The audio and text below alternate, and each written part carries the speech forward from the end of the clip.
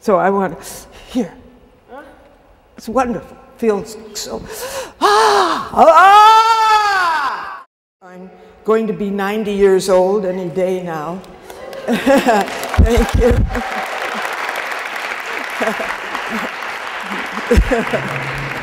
It's hard to believe, you know. But it has really made me think a lot about what I've been doing all my life, ever since I'm a little tiny girl. And the question keeps coming up for me. Does dance make a difference? You know, you go through your life with dirty feet. Is it worth it?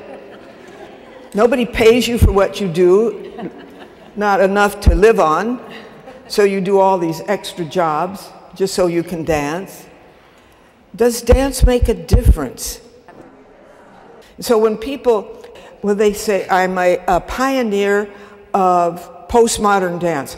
Tell you the truth, I don't know what the hell they're talking about.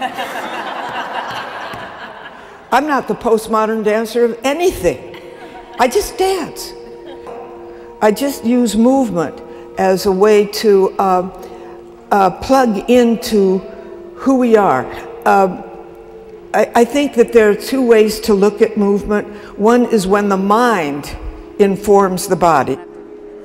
There are ways in which the body can inform the mind. And that combination is really a delightful way of working. Use the breath to expand, use the breath to release.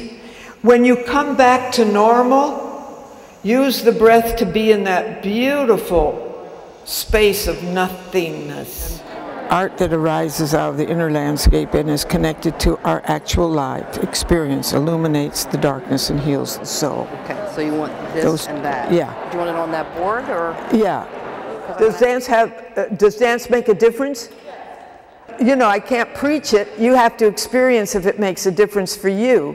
It does for me, but I wanted to ask you that question. Get ready to send our messages out. Ready? You're going to go like this. Pa. Ready?